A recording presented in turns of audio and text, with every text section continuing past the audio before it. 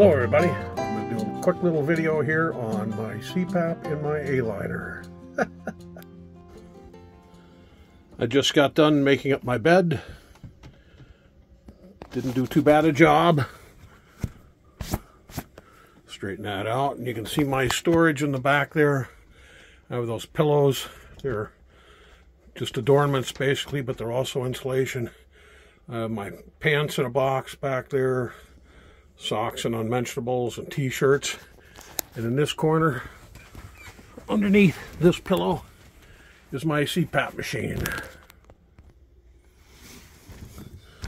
So I have my nasal mask here, and the hose I like to use is a 10-foot hose.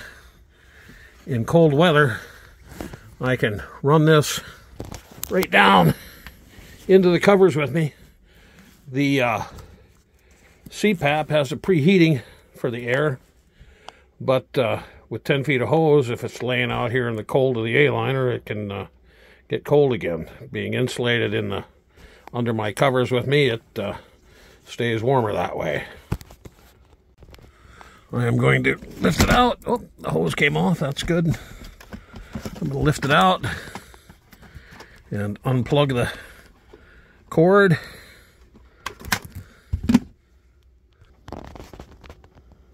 And here you can see, if I zoom in, that mine runs on 12 volts, 6 2/3 amps. And this is the heating unit, or the water unit in the back. No big deal there. Because it is 12 volt, I just went on Amazon and bought a plug and bought another plug with a cigarette lighter adapter on it. And let me find the junction here. And I just joined those two together to make my own 12 volt cord. So I don't need a power adapter to go from 110 volts down to 12 volts to run this. I just plug it directly into my... I have a 12 volt outlet right there beside my charging station. My phone's plugged into it right now, but that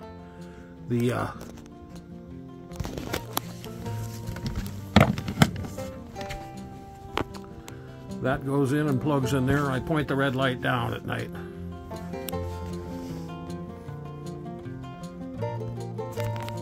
And if I take and plug this in, it powers up and does its thing. It's just waiting for me to breathe into it and turn on. And that's all it takes. Because it's 12 volt, I can just go direct.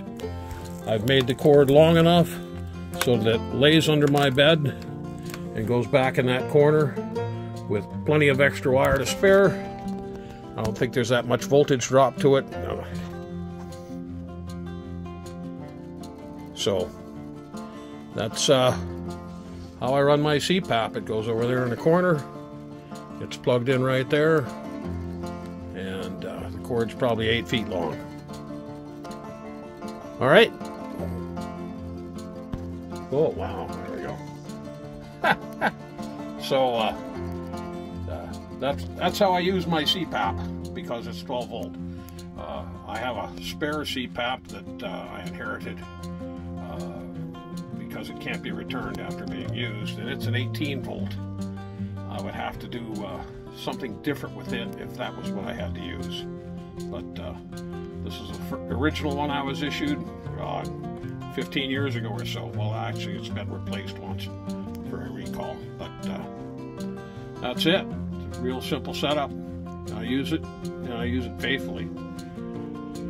So, if you like the video, give it a thumbs up. See ya.